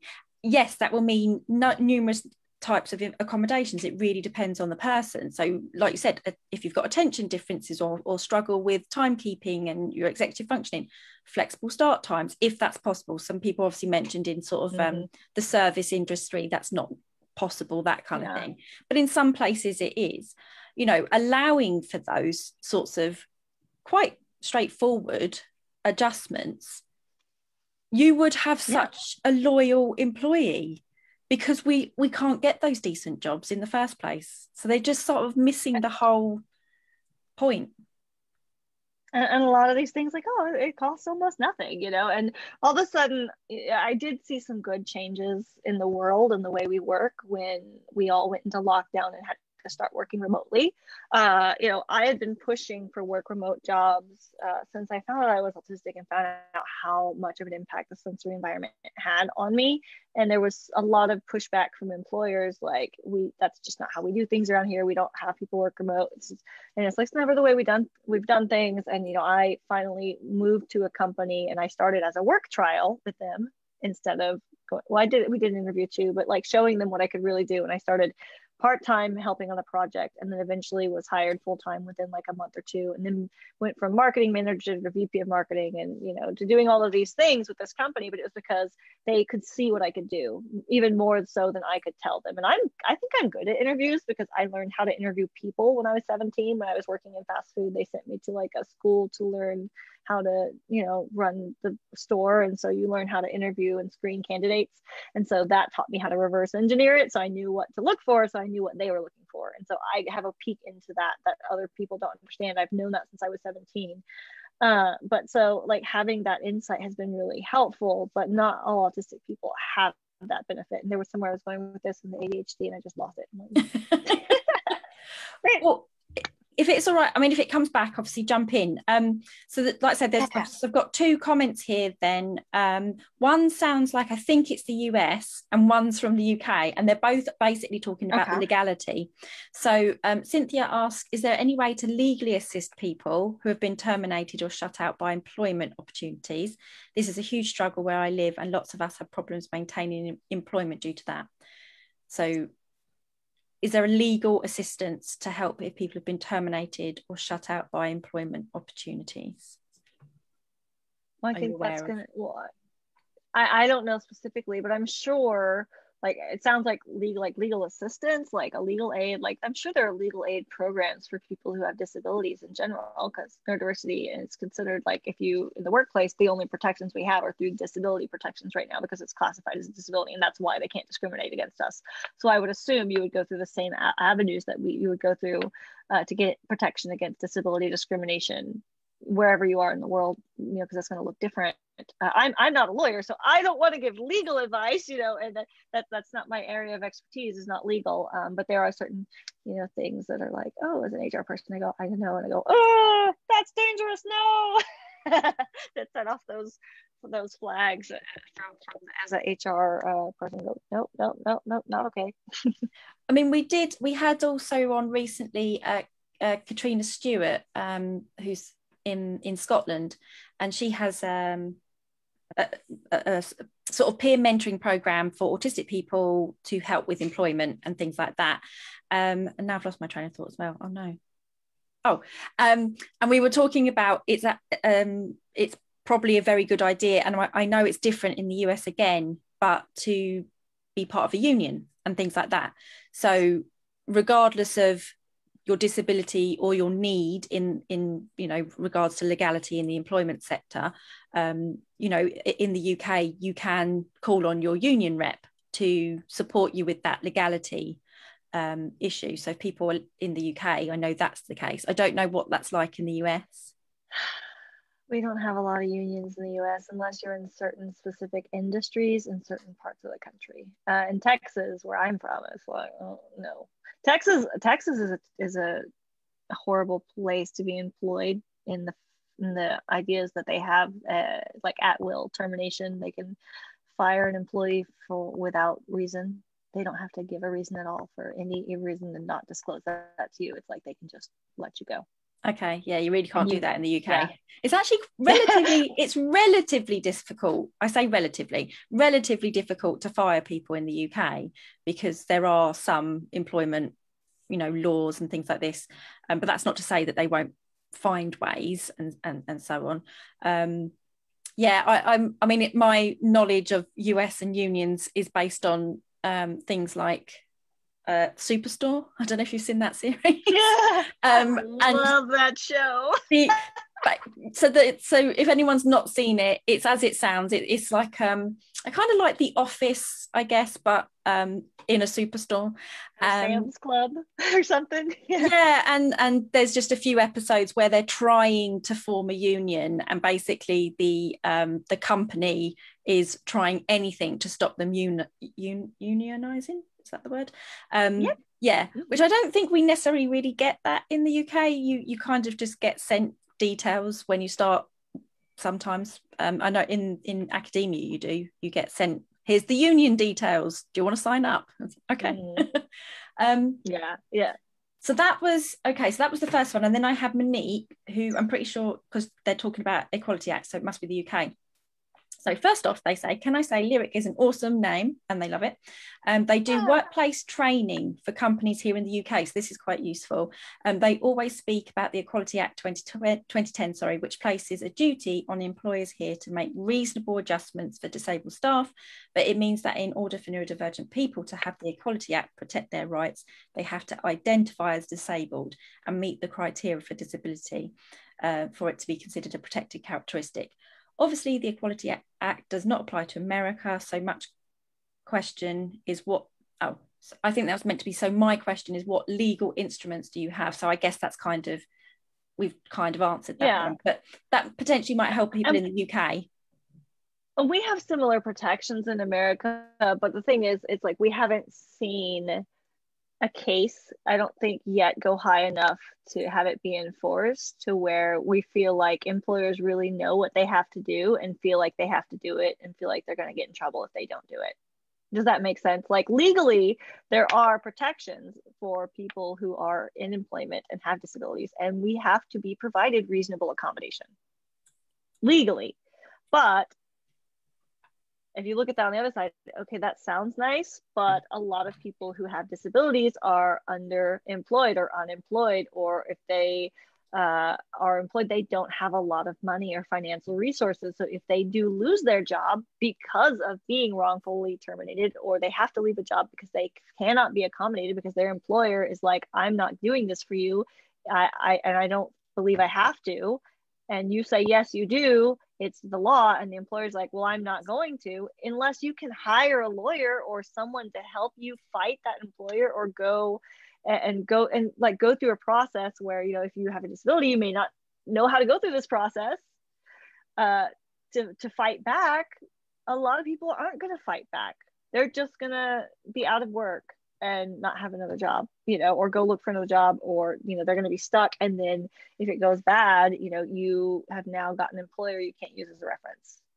So it sounds nice that yes, we have these protections, but right now, because they haven't really been exercised enough for people whose differences are invisible the way they have been exercised for people whose differences are more obvious. Like, you know, if you go to businesses in America, anything that has public access, it has wheelchair ramps now. It is wheelchair accessible. There is Braille on signs on walls in libraries and things like that. Like, there are accessibility there, but those disabilities people are more familiar with. And so people are aware of them, and people know they have to accommodate those people. Whereas I'm like coming to you telling you I need something, and people are like, I want that too. No. And it's like, because they don't understand, like, no, you may want this and it may be great for you, but I really need what I'm asking you. And people don't understand that yet about neurodiversity. And I think we have to keep asking for it. I think that's the thing with, oh yeah, with more observable, say, physical disabilities and so on. It's become part of, you know, legal, you know, rights and so on. But I think also the disability movement, you know, it's older than us. So they've been fighting a lot longer, and they still haven't got anywhere near what they deserve as well. Or, you know, the variability of disability, more, like say, a potentially more observable disability. So, and this is the thing where we're stuck in that sort of catch-22, that if we don't disclose and ask for what we are rightfully owed in that workplace, you know, we're not going to get it, because there needs to be more of us, needs to be more voices. It's such a difficult one. And then and like I say, if it's all well and good me saying that, if I'm feeling at this point in time I'm able to create my own path of employment, I'm in that slightly privileged position. That makes it sound I really don't have any money, just so everyone's clear. I work 7 days a week, 7 days a week of all different types of roles, because I refuse to try and interview for a specific job that I don't want to be a grown-up yet. I'm not ready.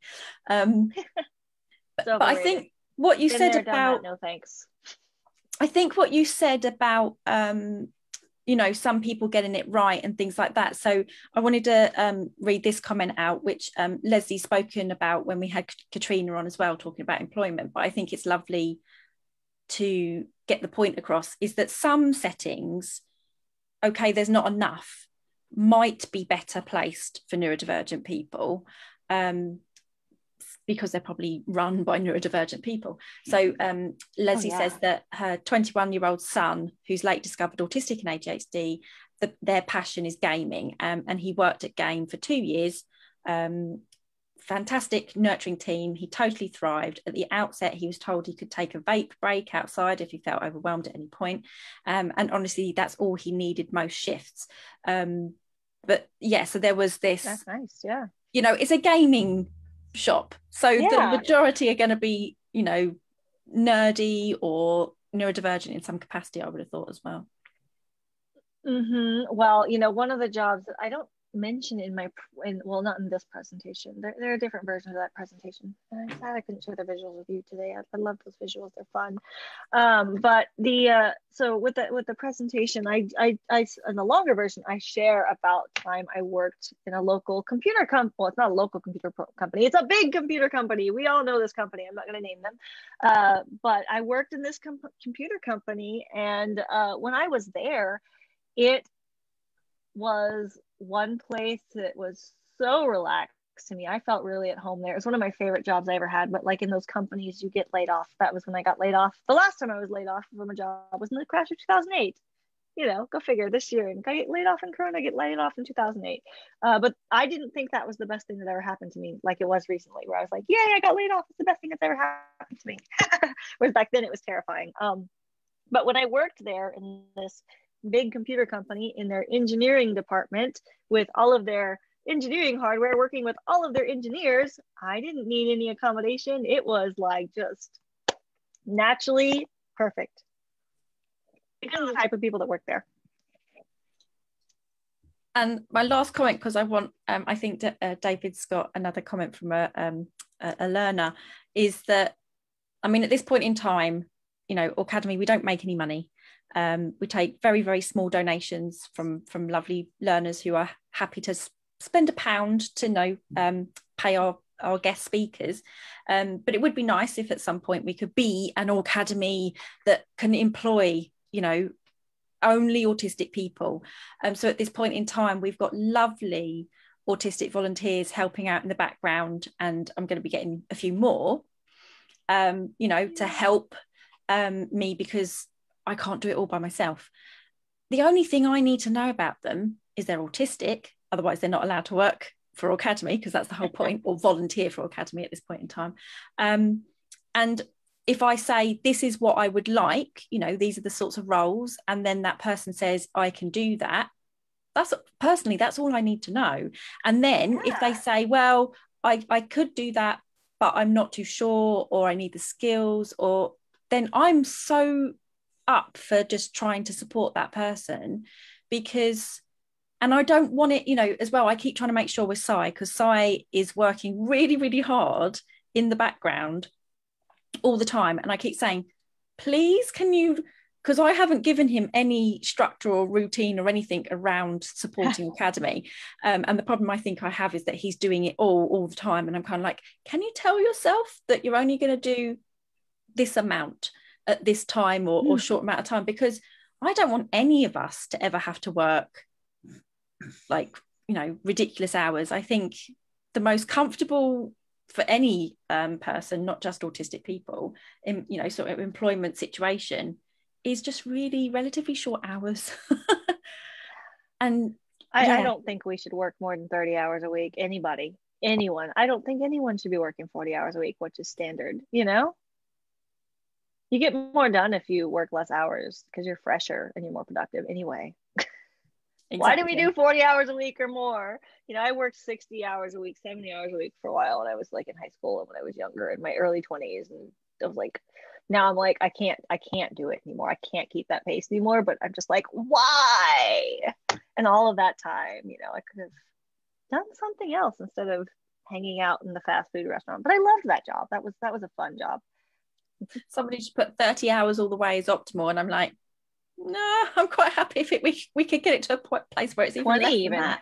Yeah 30 to 20, no more than that though, you know, like every now and then maybe you'd make work a long week and 30 would be a busy week, and you'd like, I think I'm much more effective if I work less hours and actually take time to go outside and do fun things and go out in the sun and play around. Yeah, I mean, to be honest, I don't know how much work I do with all the stuff I do since getting into the advocacy world. I feel like I'm never not doing something. Like it's got. You gotta learn to turn it off, though. Well, it's got to the point where my fiance has actually told me that once Autism Acceptance Month is over, I'm taking a week off and I don't get a choice in it. So. Yeah, it does, you know, I think it's a real risk, isn't it, when you're autistic, is you're so determined to do well, because I think we all have that perfectionist approach, don't we? We just no off switch. Yeah, there's no off switch. We just can't, you know, it's like inertia, but what, you know, we get going and we can't change tracks or stop, you know, we maintain that momentum until we completely burn out. And it's just, yeah, it's something that needs to change, I think. But I had to make rules about not working outside of certain hours. It was impacting my relationships and things. Sorry, I didn't mean to cut you off. Go ahead. We have another comment from Hannah, and Hannah says, Lyric, I am often called unprofessional regarding autistic traits by faculty at my grad program, which is just the surface of the program's ableism. Do you have any insight to working through this? I'm not unprofessional. I just don't fit the neurotypical workplace. Yeah, well, I mean, it's kind of like a what I wonder, like what specific comments almost were being made that are unprofessional. But I can imagine what they are, but I'm like making some assumptions when I do that. But like, you know, for example, like I would get at one workplace when I, you know, was entered the workplace and didn't know I was neurodivergent, for example, every like review I had, it came up that, oh, there was a typo in that one email. You had a typo in this email. There was a typo in this email. You know, to the point was like, by the time I left that job, like I was so anxious about hitting send on an email. Like I would send an email and then be like, unsend. And I'd like reread it and like, okay, send it again. And then I'd panic again, like rechecked it like 3 times. I couldn't send a dang email. I was so afraid of having a typo because like they like just drain this into me, or that like I was getting scolded for like not making enough effort, and this is ridiculous, to like make relationships with my coworkers, like not going to the happy hours and not hanging out with my coworkers on my lunch break and things like this, like what I was getting scolded for in the workforce, you know. And it turned out like this was a workplace I didn't need to be in. Unfortunately, in the end, that's what that was in that situation, because it was like, you know, and I had already said, like, eventually, like it started out like I was having these troubles. And then when I said I was autistic and said, hey, you know, I'm autistic, so like I really do need like downtime at lunch, and I don't do as well in these like networking situations that you want me to go into in these bars, like, and go do these networking things and meet strangers. Like I struggle with that, and that's not something I'm good at. I don't know that it's going to be something I'm ever going to be good at, and it really stresses me out, and it's hard on me. And then their response is, well, you know, I wasn't good at this either, and I'm an introvert, and this exchange, I'm an introvert and I'm not good at this either, and I just had to try harder, and you can push yourself, you just need to keep pushing yourself harder. And so that was the response. So it's like, it's really going to depend on what the person on the other side is going to say when you tell them, you know, this, because it sounds like you're already being kind of pushed to be someone you're not. And I hate that, because that's what we get in a lot of workplaces right now, where it's like, we want one kind of employee, we want one kind of person, we want people to act a certain way. But, you know, it depending on what it is, like if it's like, you know, you're not giving me enough eye contact, and be like, actually, I'm neurodivergent and I'm autistic and I don't give eye contact, but is it going to be worth it to like say this to your employer? Because it sounds like the environment might be a little bit less than favorable already, because they're trying to change who you are without even necessarily knowing this diagnosis. They're trying to mold you into being someone else, and that's kind of problematic. I think what's kind of sad as well is that part of their sort of comment and question is, do you have insight into working through this? Which sounds more a case of, and correct me if I'm wrong, Hannah, it sounds more like, how do I get through this, as opposed to how do we actually fix it? You know, what can we do to get them to change their end?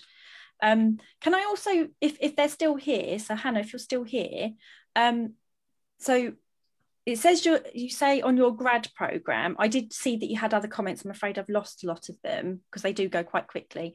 So they say they're on a grad program. So am I to assume that you're a student, so postgrad student potentially? And if that's the case, I feel like they might have been in the US from the way they were writing, because we don't tend to use the word faculty as much in the UK. The reason I'm asking is that even as a postgrad student, you should be able to get, in the UK, it'll be called like an inclusive learning plan or something, that you go to student support, you tell them you're disabled in what way, and they have to put it in your record so that, you know, your faculty or however, whatever terminology you use, not to say that they will, but there's that legal document, if you like, almost to say, well, they haven't, you know, they've done this, this and this, and that's actually gone against my inclusive learning plan. And that should be easier in the US than in the workplace, like in the school. Yeah. To get that accommodation. If it's through an educational setting, even the university, that should be easier, because the universities and the education systems do tend to be a bit ahead and more on board with those kinds of things. I mean, I think I've mentioned before on one of the other lives, which is that Annette and I wrote a chapter on being autistic in academia for a book on ableism in academia. So there was different chapters by different authors of different disabilities. And so we wrote on being autistic. There's so many things about academia that are great for autistic people, but there's still that level of ableism that can be really problematic. It sounds interesting because I think, if I remember rightly from some of the comments, because I said, could you give some examples? And I'm afraid I didn't get to grab them as they went. And I think there were things about clothing and things like that. I've not necessarily had that issue, because academia in the UK, people kind of, you know, as an academic, most of our sort of superiors, if you like, you know, they're relatively scruffy, and that's sort of the academic look almost.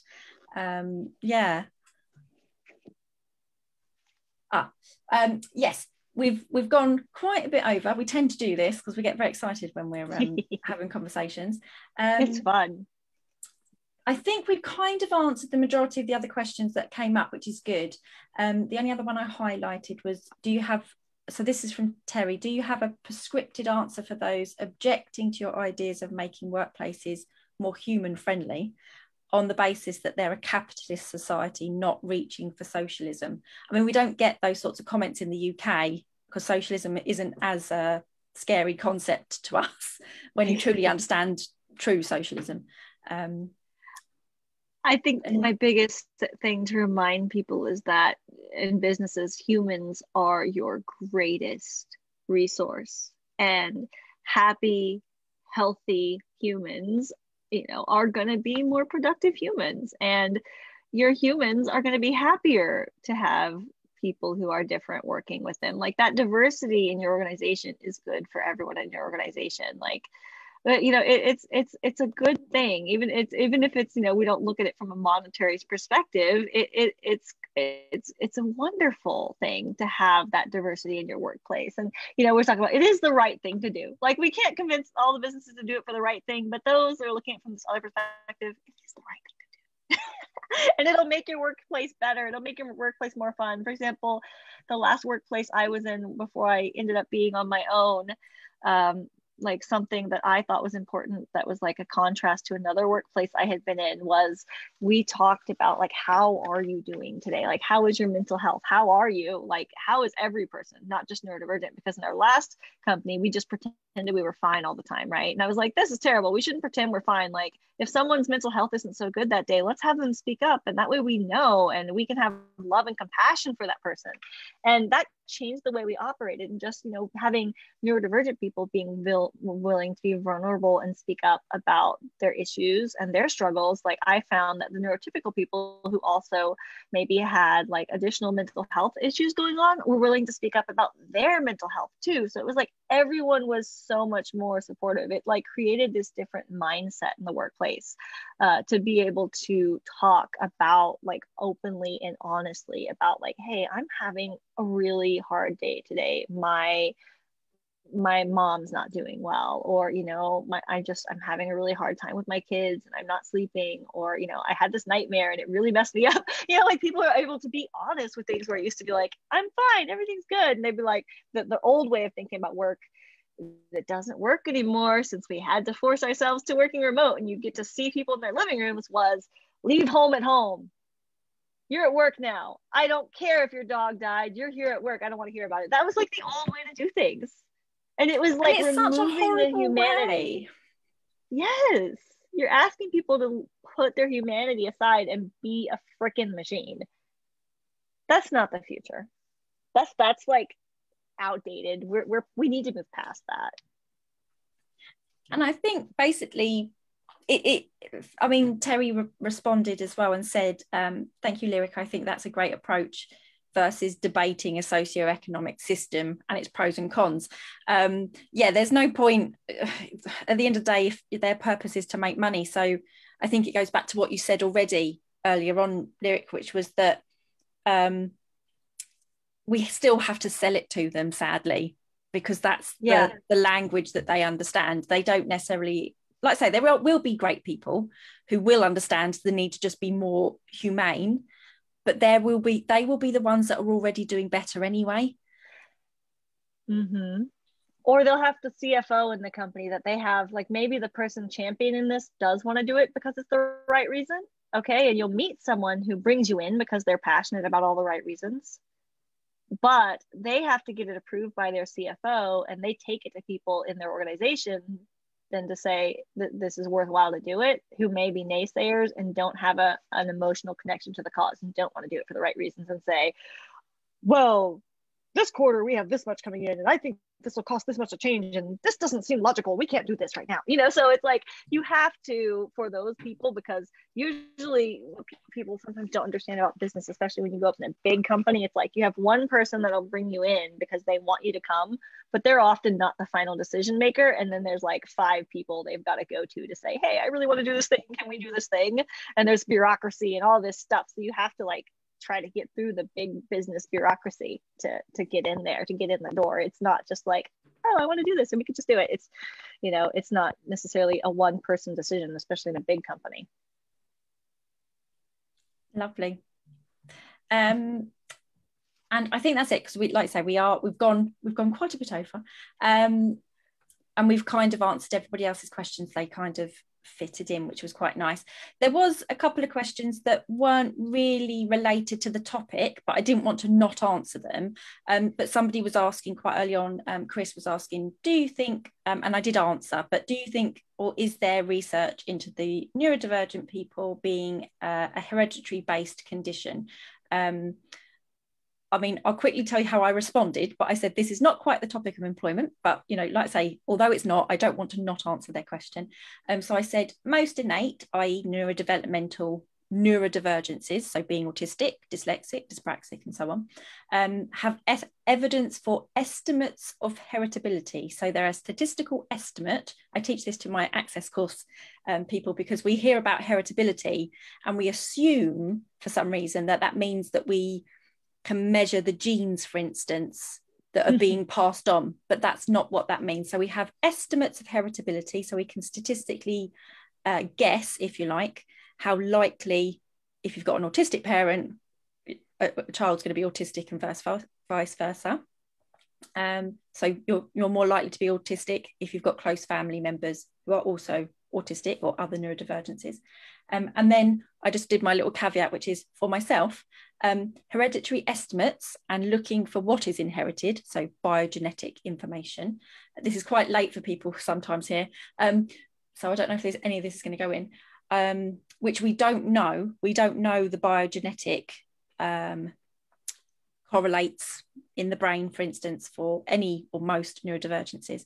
I find it scientifically uninteresting to look for them. I think that for me, I say this all the time, research needs to focus on how to help us thrive, how to help us stay in employment and get employed, those kinds of things. So I'm not sure in what way or interest they were asking that particular question. But did you have any thoughts about hereditary? I mean, we start to see a lot of the studies, and the science says that way too. And it's like, if you ask autistic people, it's like, oh, I'm a lot like my mom, or like a lot of people will find out they're autistic because they find out their kids autistic and they go, oh, well, I'm just like that. Or, a lot of autistic people like myself, I feel like I wasn't found out that I was neurodivergent because to my family, like all of my neurodivergent traits were normal. and none of them were diagnosed with anything because, you know, we're a bunch of eccentric, artistic, creative theater nerds, and my grandpa's an architect, and you know, like, so we very naturally had kind of gone into the path that suited us as neurodivergent people. And then it's like we try to like shove ourselves into a system that isn't set up for us, and then it's like becomes a problem. It becomes diagnosable because we're like trying to press ourselves into a system that, you know, isn't flexing. Lovely, thank you. And like I say, then my little caveat of, I don't really care, as in I don't Yeah.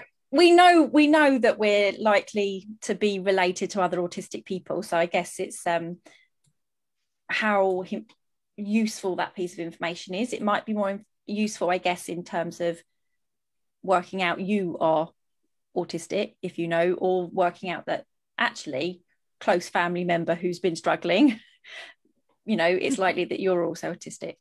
But scientifically and in terms of research, I don't find it interesting as a question. Yeah. And the last thing, which you don't need to answer, because, so this person, Marta, was asking, what is the best advice that a neurotypical parent can give to a neurodivergent child? They didn't specify whether that was in regards to employment or anything like that. And we're going to run out of time. But sorry, I've just seen the comment from Sai, who's just put, because Sai is somewhat demand avoidant, so he has some of that cheekiness, and he's put Chloe is actually my uncle in the comment section. So I love it. There's an inside joke there, I'm sure. There's not. It's because we're talking about hereditary and being related and things. Okay. I love it though. Okay. So yeah, so Marta, if you're still here, and anybody else, it feeds in nicely. Next week we've got a double bill, although we seem to run over quite a lot anyway. We've got a double bill next week, so we start at 7 p.m. next week, because we've got Sam Story, who is a young autistic man, who's doing a session with Tigger on how to explain you're autistic, or tell a child or a young person they're autistic, so how they would like to hear that information. So that's going to be lovely. And then at 8 o'clock we've got Dr. Melanie Hayworth from Reframing Autism, and she co-wrote a book on how to tell young people they're autistic. So it's kind of like a double bill of how do we support our young people to be positive about their autistic identity. So that's what we've got next week. And I'm going to leave it to David to wrap us up.